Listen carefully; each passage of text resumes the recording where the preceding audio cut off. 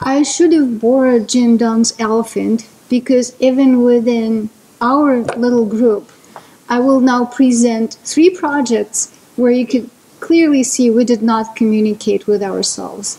And we have these different parts of the elephant. And it's all about drugs, and one of the projects is using the literature, and the 2 other projects are using the structured product labels. So I have to tell you that whatever I say is not the opinion of the US government. It's my opinion, and I don't have any financial interest. So, of course, drug information for this community is not a new topic. We have all looked at extracting all kinds of information about drugs from all kinds of different texts, particularly from clinical text, and these are by no means the 3 data sets at the beginning of the list are not exhaustive. It's just the reminders of how long and what aspects of drug information we've been looking at. And the 3 bullets at the bottom is the data sets that I'm going to describe today, all of which came about because we talked to either our end users or our collaborators at the Food and Drug Administration, FDA. So the medication extraction from the literature, full information, came about when we were evaluating the use of medical subject headings that are added to our index section by to the PubMed abstracts. And the end users are often pharmaceutical companies that need to know if some adverse reactions have been reported in the literature. And they have about 18,000 filters on PubMed that are monitoring the publications for these adverse reactions. And what they told us that even if they get the signal that something was reported, they still don't know what doses of the drug caused it, and they need to go into the literature.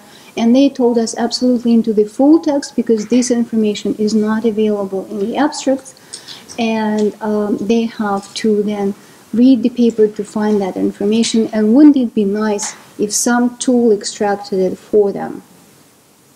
And the other 2, I will talk a little more about FDA needs when I come to these challenges that we ran with NIST. So, drug dose information, which is everything, the drug name and form, the specific dose, and we also tried to distinguish the dose and the strength, and I will tell you it was not a good idea. The route for giving the drug, the frequency, the duration, and the reason. And those of you who did the I2B2 2009 challenge or used the data set are very familiar with this, because that was the task. And you can see here the little interface we developed for ourselves back then, because the participants were actually required to produce the gold standard. We were required to annotate our share of clinical notes. So when we started looking at the drug information in the literature, it turned out no one has ever extracted dose information before. And it is needed. So we asked ourselves these questions. Can we use these multiple tools that achieved state-of-the-art, the best tools that we reported recently for extracting dose information on the I2B2 collection were in the high 90s F scores. So could we use those on the literature?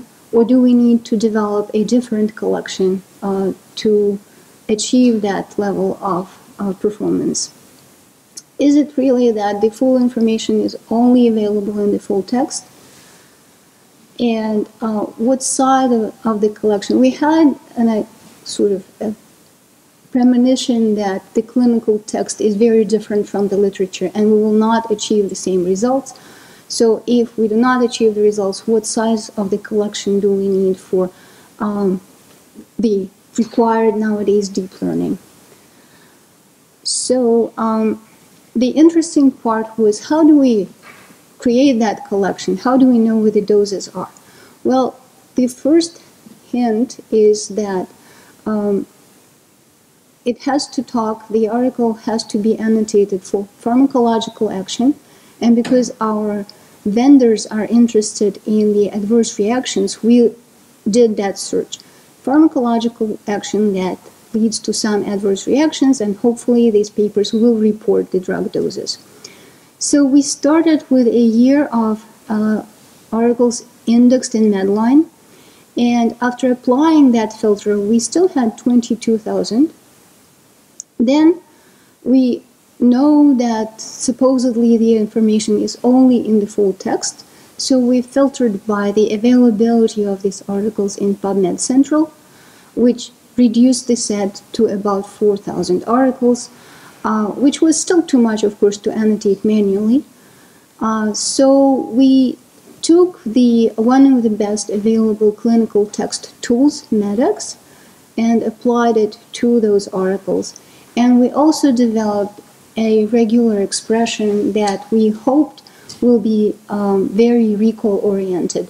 We have a list of all kinds of drug units, and anything, the unit for the drug with a number before or after it, we said that will be potentially a sentence that contains drug dose information. We then later applied a filter that said, oh, and by the way, a drug name has to be in the sentence as well, but that filter was then precision-oriented for that subset. So then we randomly, not quite randomly, sort of stratified randomly, and I will show you how we selected these sentences for manual annotations a little later. So on these sentences, we could evaluate the precision of our tools, but we could not evaluate recall. So for that purpose, we then took 70 PubMed abstracts and annotated them fully. We used the same strategy that we applied to the 2016. We applied it to the 2017 data, and then we manually annotated 70 abstracts completely. So that's the collection. We used BRED for our annotations, and this is the information that we wanted to annotate. And in this example, of course, you see that the dose and the strengths are very easy to distinguish.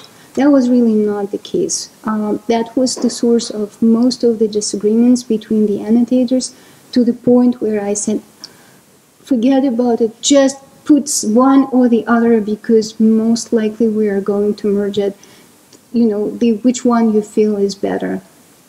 But there is really, in real life, very hard to distinguish which one is the dose and which one is the strength. That paper was presented at AMA last year, and I did not have the picture of the required picture of deep learning, and of course the reviewers came back and said you have to have a picture and show your character embeddings and whatnot. So here you are, the picture is here, but it's really out-of-the-box tool that we did not do any adjustments. It's a character level embeddings, then pre-trained glob embeddings, and then a CRF layer trained for BIO. And what's interesting, you will see the results. It depends actually how you train BIO or IO. You get somewhat different results for the out-of-the-box performance. So then we evaluated Medex and our regular expression for sentence level correctness, and we were very kind to these two tools. We said, as long as they found some drug name and said this is the drug that is reported in this sentence, we assume the dose was there too.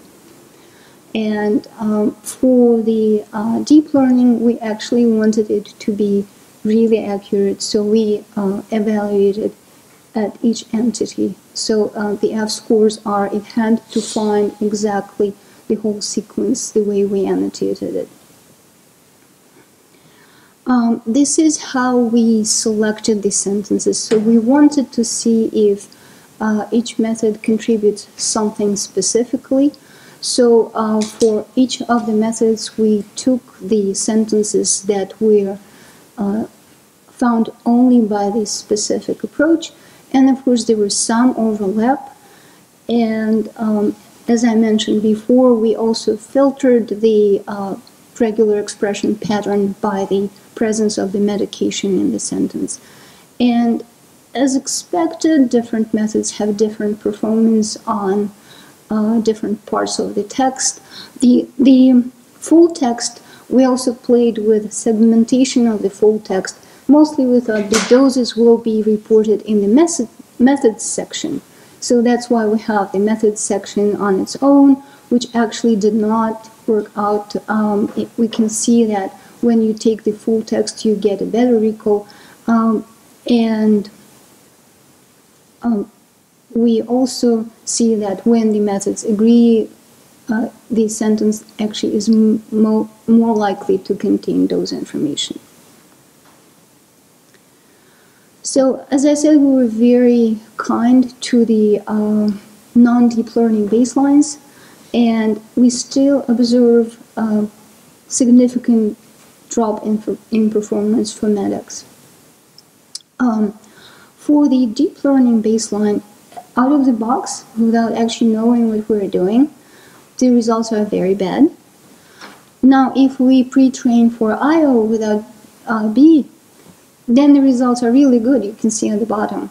This is the default, but then we could not actually improve over that default performance for IO with the tricks that we use to improve the performance for BIO. The things that worked were conflating the dose and the strength because it was very confusing, and masking the real medication names with the word basically indicating that the axes here are some entity that we care about, and by that forcing the model to learn actually the pattern of the drug dose around the medication name. So on the 70 abstracts, we could see all kinds of errors, and it turns out that the difference between the clinical text and the literature is that no one will use the drugs in the clinical text for any other purposes than treating the patient, whereas in the literature it could be the medium for the cells. It could be the percentages of the patients enrolled in some trial on that specific drug. And we also discovered some forms of the drugs that we haven't seen before. These are these new targeted delivery drugs that we didn't even think about when we were creating our patterns. So the collection is somewhat limited. It's broad, but it's very shallow because we extracted these sentences. We didn't look at the full text. What we discovered, it's actually harder to annotate these sentences without the context. It's actually, when we were annotating the abstracts for the test set after annotating the sentences, it was a pleasure because we could understand what they're talking about from the context of the abstract. So the MEDEX tool does not accept UTF, so we had to convert the text to the ASCII characters, and we got some bugs in the conversion, so you can see question marks instead of the UTF characters in our doses.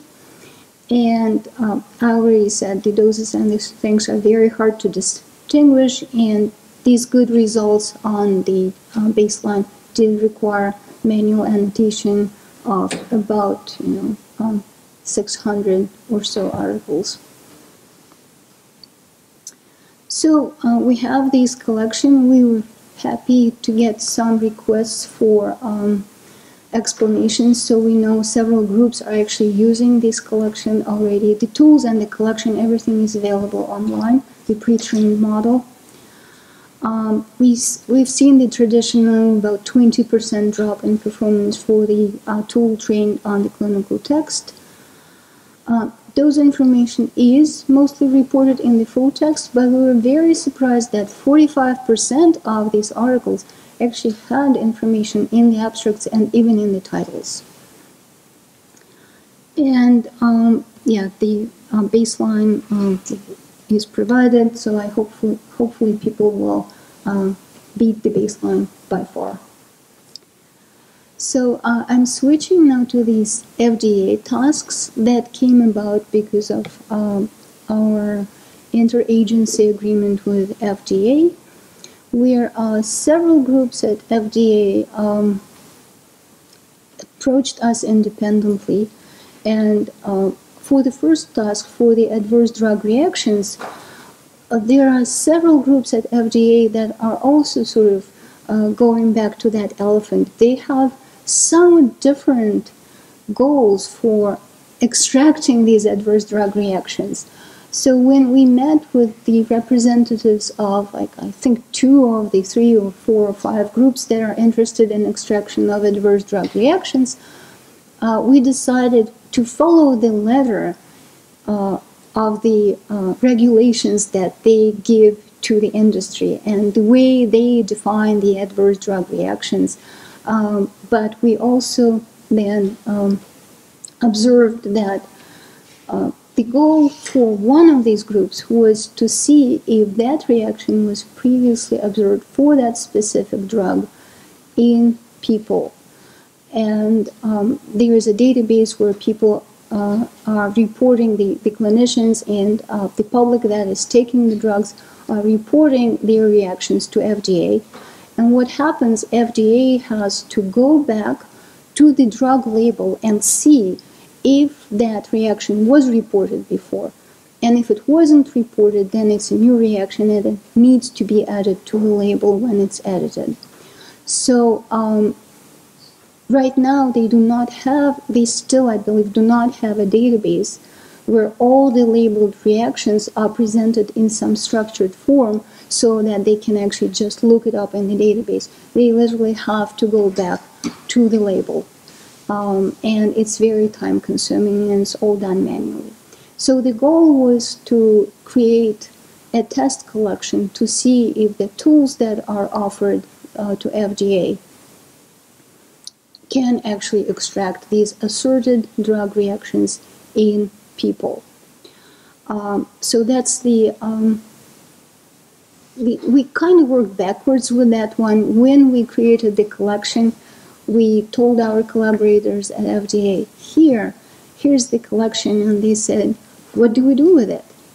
And we said, well, you could run a shared task and see how people perform on it. And they, of course, do not have experience with shared tasks, so, but they actually were very happy to know that the National Institute of Standards is running these evaluations within the text analytics conference. So we approached NIST and asked them if they would host that task, and they did. So in 2017, we had this task where really you have to get these asserted drug reactions and map them to the controlled vocabulary that is used to report these reactions, which is MEDRA. So after that task was done, those of you who participated in NIST evaluations know that NIST really likes to have the second year, because the first year usually has just all kinds of bugs and kinks to work out, and the second year you can really start observing how the tools perform and start to compare the approaches. So we sort of said, well, we don't really have any other adverse drug reaction collections, but how about a somewhat similar task, drug-drug interaction extraction? And they said, well, okay, that will do.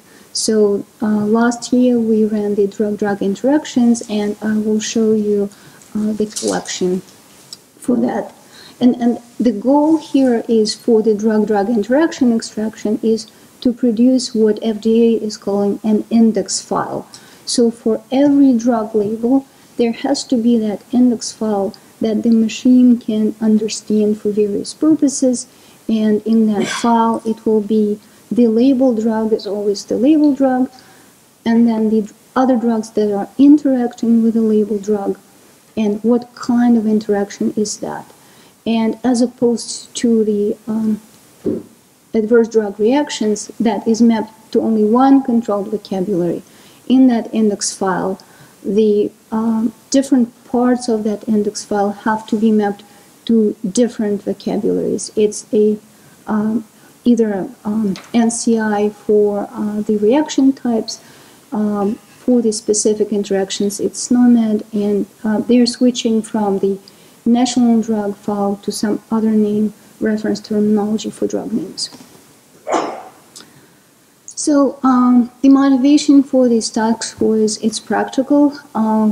We're supporting FDA. It's interesting, it's challenging NLP problems, and should we succeed, it will actually have a real impact. And I just described the tasks in gory details, so I'll move on.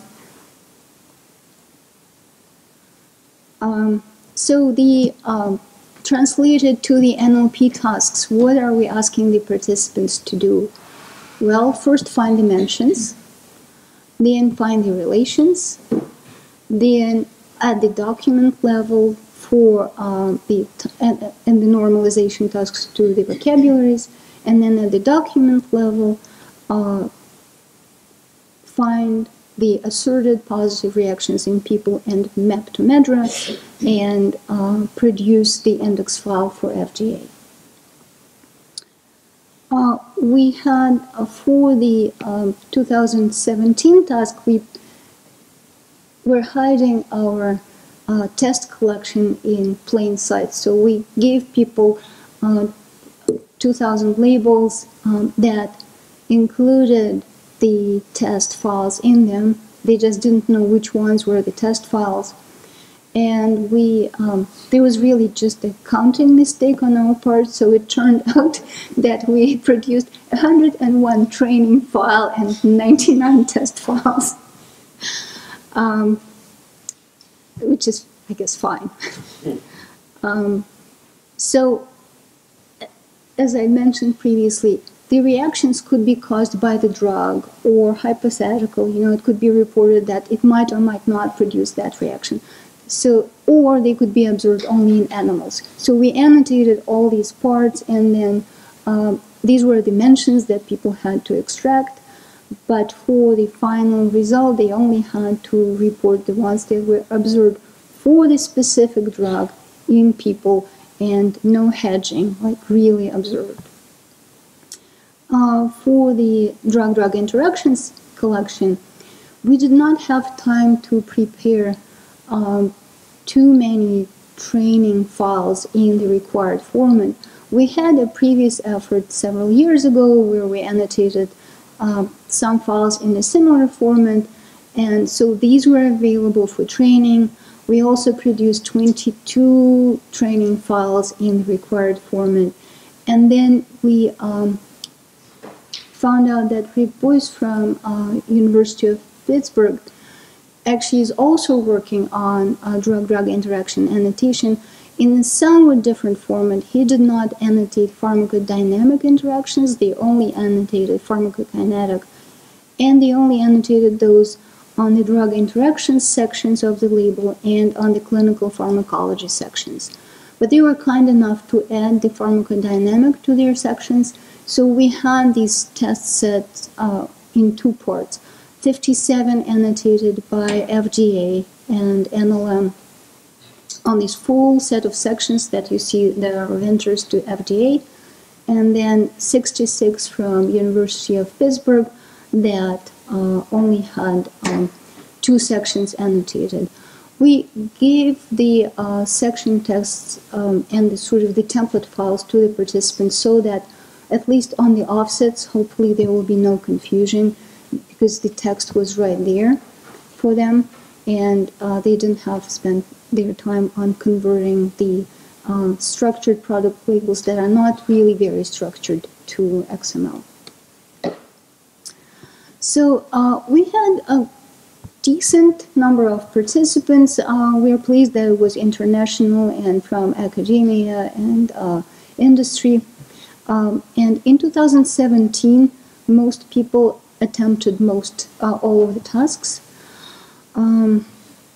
Whereas in 2018, although we had a good number of participants and even the 2 returning teams, only 1 team attempted all tasks.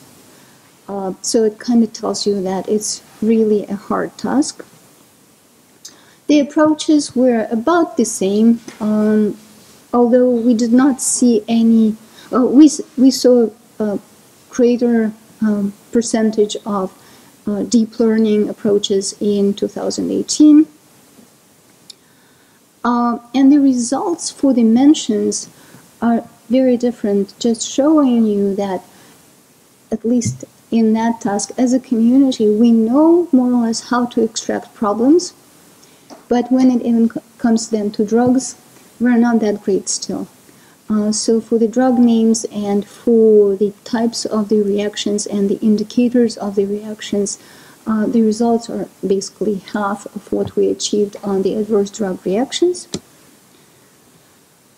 And then the relations are also much harder for drug-drug interactions compared to the relations in the adverse drug reactions. What's really interesting, the relations on ADRs are not so great either, but they did not matter that much for the final task because there are very few relations in terms of that was observed in animals, that was observed for the drug class. Whereas for the drug-drug interactions, the relations are what we're looking for. So you can see that for the FDA output, the results were pretty good for ADRs because the relations did not matter all that much. But for the final task, and it's a really complex task, you have to extract these complex relations and then map them to these 4 different vocabularies, and this is what is the final output is evaluated on. You can see that the results are not great, and the results on the test set for which we did not have training data is worse than the results for the other sections. And of course the normalization is somewhere in between. It's really good normalization to MedDRA, and the normalization to these 4 dictionaries is not so great either. So the ADR extraction and mapping to a simple vocabulary, although it's not a completely resolved task, but I think FDA can run with the existing tools. But for the drug-drug interactions, there is still a lot of work to do, and we will continue the track this year, hopefully with better results. That's it. All the collections are, of course, available, and I'll be happy to answer your questions.